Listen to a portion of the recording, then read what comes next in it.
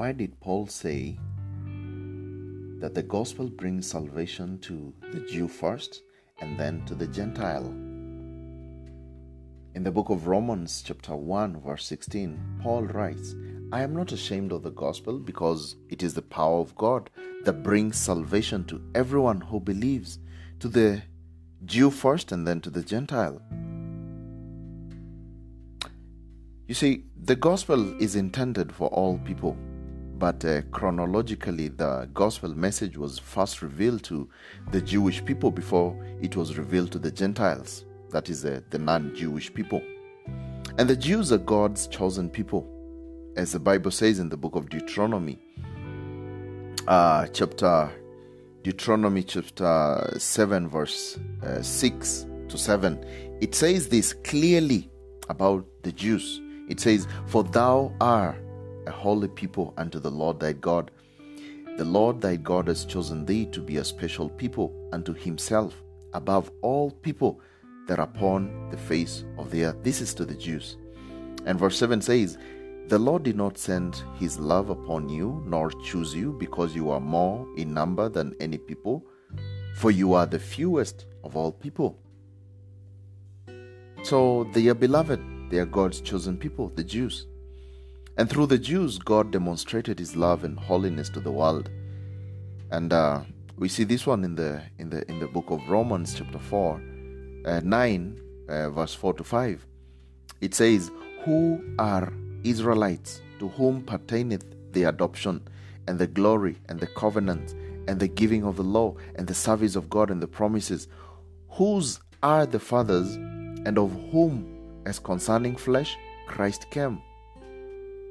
You see the point? Theirs is the adoption to sonship.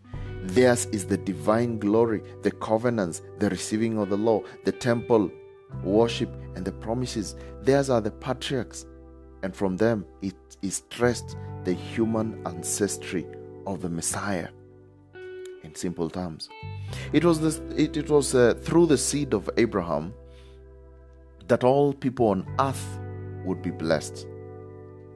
Acts 3:25, it says, you are the children of the prophets and of the covenant which God made with our fathers, saying unto Abraham, and in thy seed shall all kindreds of the earth be blessed.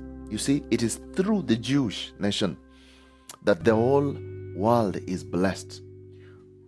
What kind of blessing is that? Through salvation, because it is through that we get salvation, through the seed from the lineage of Abraham, that we get the Messiah Jesus Christ coming and us getting the redemption from our sins. Now, that promised blessing came through Jesus Christ, as explained in Galatians chapter 3 verse 16. It says, now to Abraham and his seed were the promises made. He said not, and to seeds as of many, but as of one, and to thy seed. You see, which is Christ. So the seed of Abraham is basically that seed, which is Jesus Christ, who came to redeem us. So the blessing came from the seed of Abraham. All right?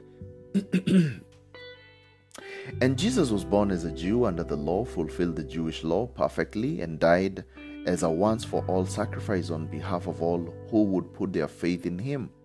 Galatians chapter 4 verse 4.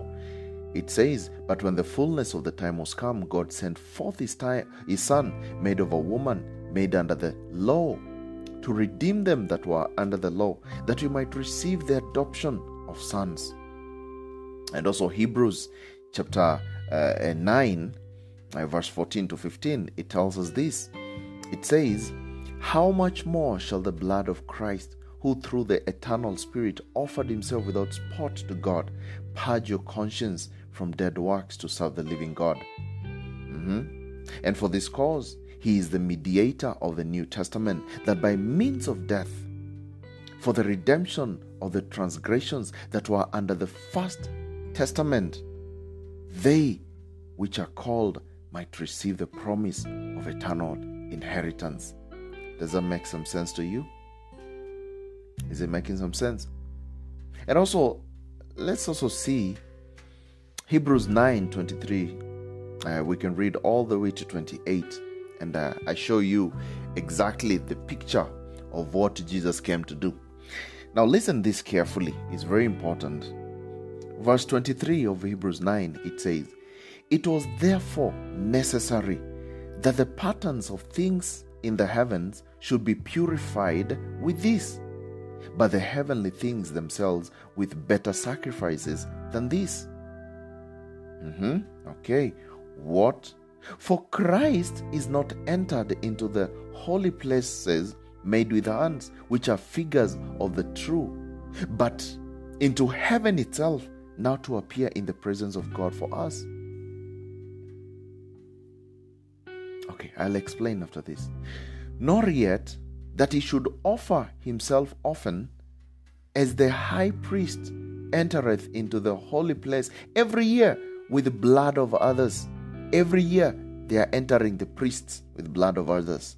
"For then must he often have suffered since the foundation of the world. But now once," look at that word. You can even underline that word if you're reading with me. "But now once in the end of the world has he appeared to put away sin by the sacrifice of himself." Now, friends, if this is not once saved, always saved, I don't know what it is. Look at that verse 26 again. "For then must he often have suffered since the foundation of the world. But now Jesus did what? But now once in the end of the world has he appeared to put away sin by the sacrifice of himself." Jesus put away sin. He took out all the sin which was in the world by the sacrifice of himself. Why? Look at verse 27. "And it is appointed unto men once to die, but after this, judgment. So Christ was once offered to bear the sins of many, and unto them that look for him shall he appear the second time without sin unto salvation." Now, brethren, even before I go back to the topic, let me just explain this so clearly. Jesus, he entered once into the holy place. You remember the priests back in the days, they could enter the temple over and over with bloods of bulls and cows each and every day whenever people sin, because the blood of cows and bulls and goats could not take away sin. It was only covering sin for a while. But when Jesus came, he entered once, gave his blood. Not only, he did not even enter into a temple here down or an altar here on earth. He entered into the altar in heaven and poured out his blood as an atonement for us. And he died for us once. You see, goats and cows and all that can die many times. They can die, they cover sin, you do another sin, another cow dies, another bull dies, another sheep dies and all that.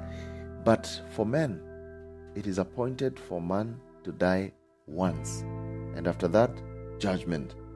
So, friends, let me ask you one thing. If you say you died with Christ, then you died once, right? So, if you died once and you lie today, does that make you an unbeliever? Have you backslidden? No. You've only lost your relationship with God. You're just quenching the Holy Spirit. He's there, but he's just quenched. You cannot lose your salvation, friends. You can't. It's not possible. Why? Because Jesus died once, and now we died with him. When you believe the gospel, you died with Christ. Okay? You died with Christ and you died once. You're not going to be dying every day when you've done something wrong. Now, oh God, please now save me again. How many times is Jesus going to die? How many times is he? Do you want to make Jesus like those bulls and heifers that enter every day into the holy place to try and atone for the sins of people? Are you trying to level the blood of Jesus with the blood of goats and sheep? Are you trying to make Jesus be like, you see? No, Jesus died once. And after that, he said, it is finished. Everybody has been forgiven in the whole world. But then you can ask, oh Keith, then if we are all forgiven in the whole world, then why are people going to hell? It is because of one thing, unbelief. You see, salvation is all about coming to the knowledge of the truth. Coming to the knowledge that you are forgiven. If you don't come to the knowledge, if you don't understand that you're forgiven, then you will die in your sins. But if you come to the realization that, oops, I am forgiven, I was forgiven 2,000 years ago, and you receive that forgiveness by faith, then my friends, you will not go to hell. You're saved, sealed, and sanctified. But people are going to hell because of unbelief. They don't want to believe that I was forgiven. Because they want to say, oh, I need to do something. No, Jesus can't just forgive me for free. I need to pay for this. Salvation is free. It's a free gift. Ephesians 2:8-9. It says, for by grace are you saved through faith. It is a gift of God, not of works, lest anyone should boast. It is a free gift. Salvation is free. Let nobody sell it to you. It's all about just believing that Jesus died for your sins. He was buried and rose again the third day according to the scriptures. He took away your sin. Remember when the apostle, John the Baptist, when John the Baptist was baptizing and he saw Jesus coming, he shouted and said, behold, the Lamb of God who takes away the sin of the world. Who takes away. So if Jesus is that lamb, he was coming to be sacrificed. And his sacrifice, his blood would be so powerful that it will not cover the sin. It would take it away. Would take it away. There's no longer sin now. It is finished. When Jesus, just before he died, he said, it is finished. The payment for sin has been finished. Nobody else is going to enter the holy place with any more blood. It's over. I've taken away the sin. And I've been buried. And I'm going to rise again. When Jesus rose, he defeated death for our sake. Now, we can say for sure, vividly, I am a new creature. I'm not old. The old creature is gone. The old is gone and the new has come. And the one who lives in me is not me. It is Christ who lives in me. So when Satan is trying to tell you you're backslidden, tell him, oh, Satan, you're talking to a dead man. I died 2,000 years ago. And now the one who lives in me is Christ. The Apostle Paul said, it is Christ who lives in me. It is not I who lives. The old Keith, I'm dead. I was dead and buried. So Christ lives in me. And my life is hidden by God in Christ. That is where my life is hidden. Satan, you want to see where my life is? My life is hidden by God in Christ. And He's faithful enough, and He will keep me and present me on that day holy. Holy. That day, my friends, you will be presented holy. Because you're not keeping your salvation. That's why Paul was so much agitated with people of Galatia when they have been saved by faith and now they want to keep their salvation by their works. They're saying, oh, I need to do this so that I keep my salvation. If I don't give to the poor, if I don't do this, I will lose my salvation. He told them, you foolish Galatians, who bewitched you? That you started by the Spirit and now you want to be fulfilled by the flesh? Did you receive your salvation by the works of the law, or did you receive it by faith? Then keep the faith. Okay. Let's go back to what we were talking about. In his public ministry, Jesus spoke of being sent to the Jews. He focused his efforts on them. He was the Jewish Messiah, and he had come in part to strengthen Judah and save the tribes of Joseph.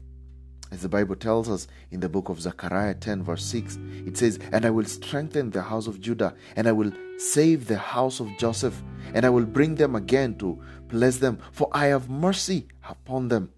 And they shall be as though I had not cast them off, for I am the Lord their God, and will heal them." On one occasion, Jesus seemed to rebuff the pleas of a Gentile woman, though he later helped her.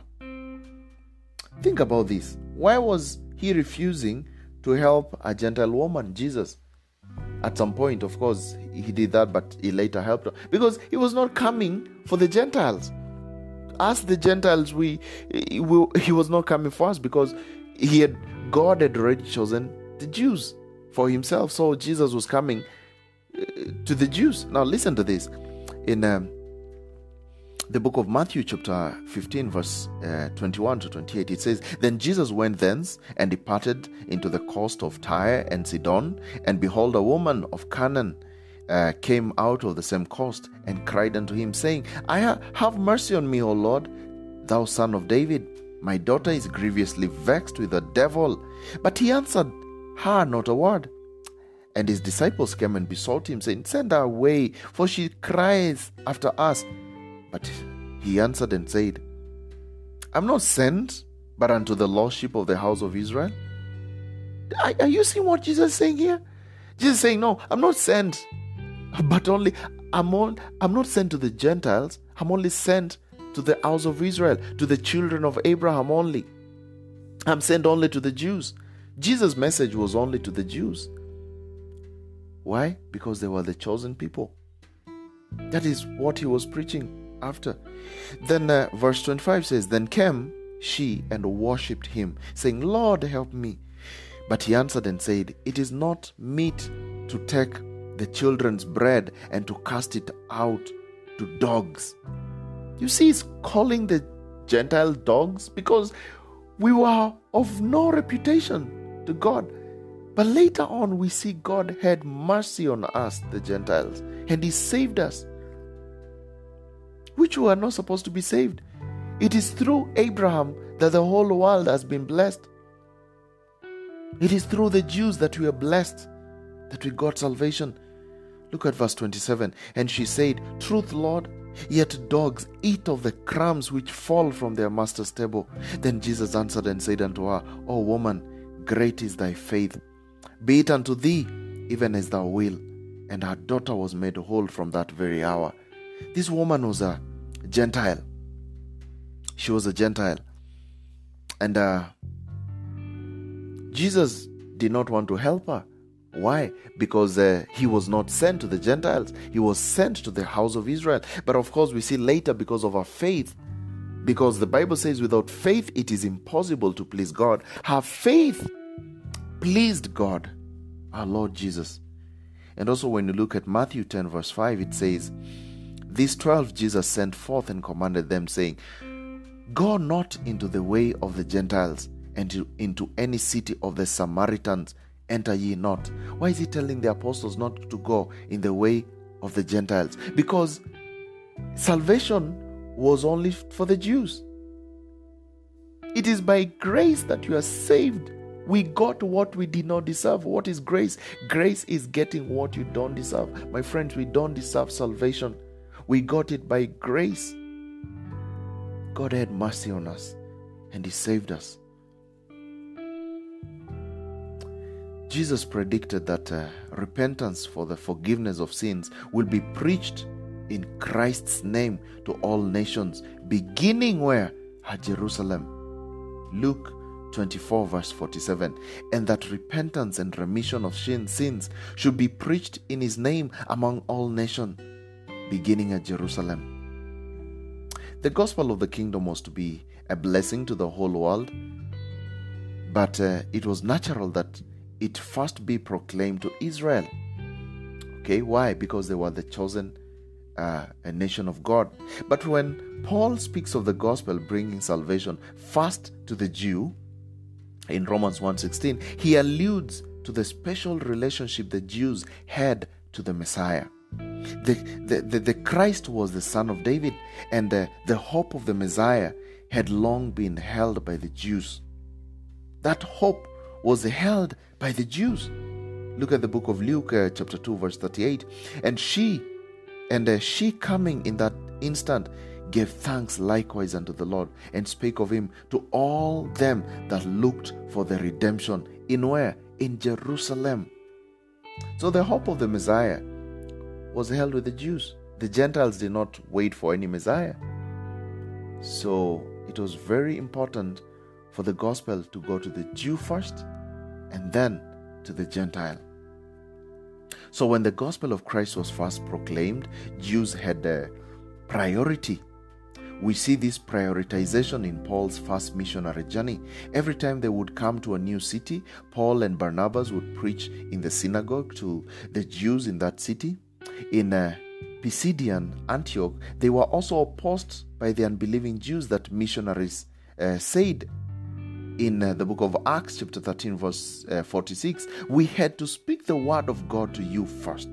Since you reject it and you do not consider yourselves worthy of eternal life, we now turn to the Gentiles. You see the point here? So Paul, in the first missionary journey, he was going specifically to go and preach to the Jews. But when they denied, he turned to the Gentiles.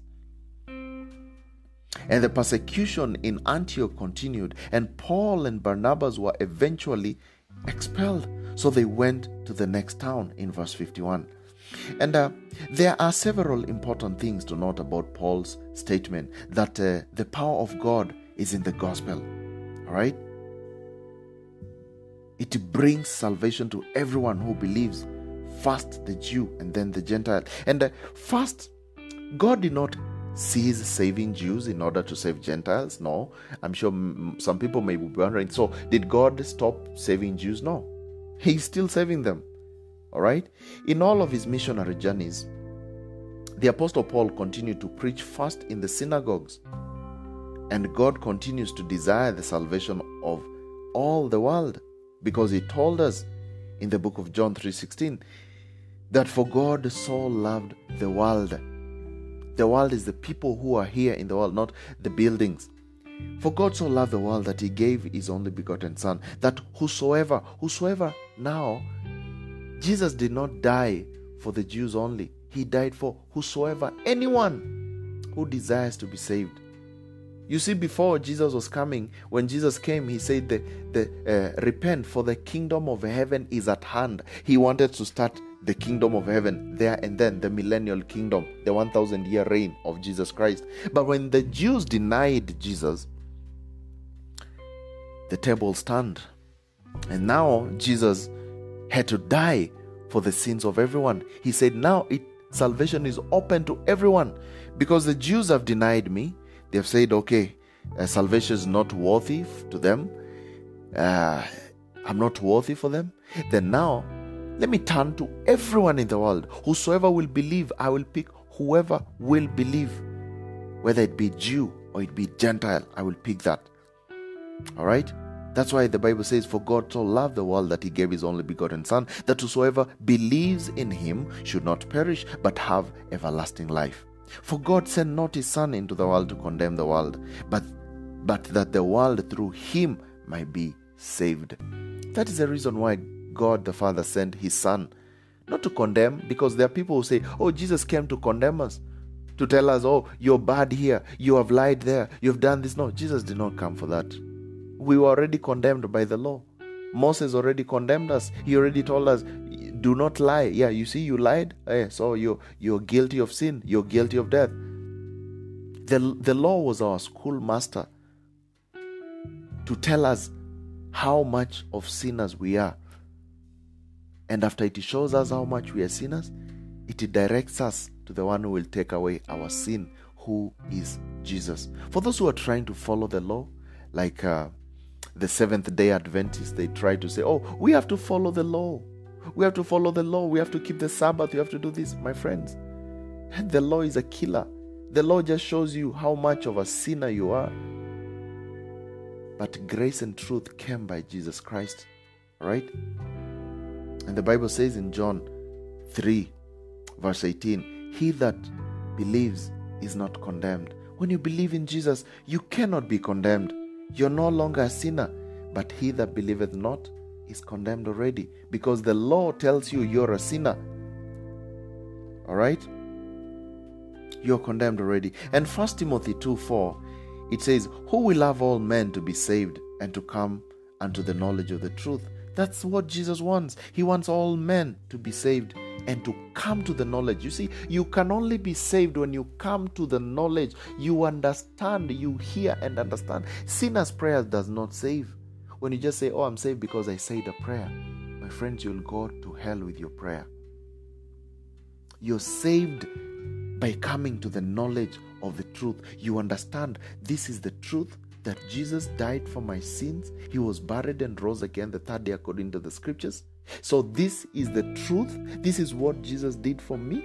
Once you understand that, then immediately it gets into your heart and you believe that fact. For sure, Jesus died for my sins. He was buried and rose again the third day according to the scriptures. In 1 Corinthians 15:1-4, that's where we get the gospel. And once you understand that and you believe it, my friends, you become righteous. Immediately, you don't need to do anything. You become righteous. And confession is just basically confessing what already is in your heart. You see, you cannot confess what you don't know. There are many people who say, oh, I will just confess this, and you don't even know the gospel. What are you confessing? How do you confess what you don't know? Can you go to a court of law and start confessing things that you don't know? You start saying, oh, a magistrate, I think I saw that thief, and you never saw the thief. You're a liar. You're a perverted liar. You should be sent to jail because you're a liar. You're confessing what you don't know. First, we have to know the gospel. Then we confess what we know. The Bible says, out of the abundance of the heart, the mouth speaketh. There has to be something in your heart that you want to confess and say, I now believe that Jesus died for my sins. He was buried and rose again the third day, as is written in the scriptures. Salvation has been given to us. It is for us to pick. For those people who say, oh, Jesus saved me. He already saved you. It is for you to pick that salvation by faith. You say, Jesus, I now receive that atonement, that payment you did for my sins by faith. All right? Let's go back to a story. Secondly, Jews are neither better or worse than Gentiles. No one is better or worse. No. Everyone needs the Savior. And in Christ, all are equal. Everyone is equal to Christ now. There is no Jew, there is no Gentile in Christ Jesus. Okay? Colossians 3:10-11, it says, and have put on the new man, which is renewed in knowledge after the image of him that created him. Where there is neither Greek or Jew, circumcision or uncircumcision, barbarian, Scythian, bond or free, but Christ is all in all. Right now you cannot say, oh, because I'm a Jew, I think I'm going to heaven straight. Now there's no Jew, there's no Gentile. Everything has been opened. Now we need to be saved. If a Jew does not believe in Jesus and he dies today, he will go straight to hell. If a Gentile does not believe today and he dies, he'll go straight to hell. If a Jew believes today in Jesus, he will go straight to heaven. Likewise with the Gentile. So, there is no Jew or Gentile in Christ Jesus. And that verse in Colossians 3:10 reminds us that we have put on the new self, which is being renewed in knowledge in the image of his Creator. Here there is no Gentile or Jew, circumcised or uncircumcised, barbarian, Scythian, slave free, but Christ is all in all. And the believing Gentile is just as welcome in the family of God as the believing Jew. The Jew who has faith in Christ Jesus is just as secure in his salvation as the born-again Gentile. Finally, salvation comes the same way to both Jews and to Gentiles. It is for everyone who believes. Romans 1:16 says, for I am not ashamed of the gospel of Christ, for it is the power of God unto salvation to everyone that believes, to the Jew first and to the Greek. I'm not ashamed. Are you ashamed of the gospel? Are you sometimes ashamed and feel, oh, I don't want to talk about Jesus because, people can think negatively about me at my workplace when I start mentioning Jesus? You should not be ashamed. Don't be ashamed. Jesus is the only way of salvation. Even them, those who you are ashamed after, one day they will cry and say, I wish you were not ashamed. I wish you told me the truth. Because the Bible says in Acts chapter 4 verse 12, neither is there salvation in any other. For there is none other name under heaven given among men whereby we must be saved. That's the only name, the name of Jesus, which can save us. And John 14 verse 6 says, Jesus said unto him, I am the way, the truth, and the life. No man comes unto the Father but by me. Nobody comes to the Father but through Jesus. Regardless of one's heritage, it doesn't matter if you're a Jew, you're a Gentile, you're from where, you're Persian, you're Greek, you're anything. Jesus is the way. Paul said in the book of Acts chapter 20 verse 21, he said, I have declared to both Jews and Greeks that they must turn to God in repentance and have faith in our Lord Jesus. I've spoken to both Jews and Gentiles to repent. I'm not telling the Jews to repent, the Gentiles to repent, but the Jews, they stay because, they are, no. I've spoken to all. All right? And Galatians 3:26 to 28 says, so in Christ Jesus, you are all children of God through faith. All of us through faith. Not through works, not through a prayer, not through going to church, not through stopping sinning, but through faith. You should know whom you have believed.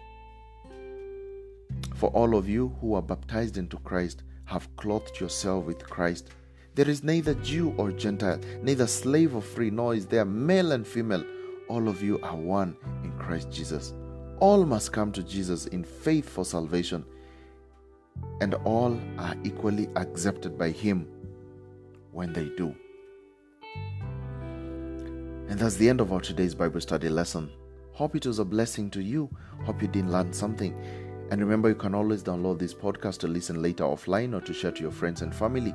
And please don't forget to favorite our podcast and subscribe to our channel so that you can always be notified whenever we post a new Bible study lesson.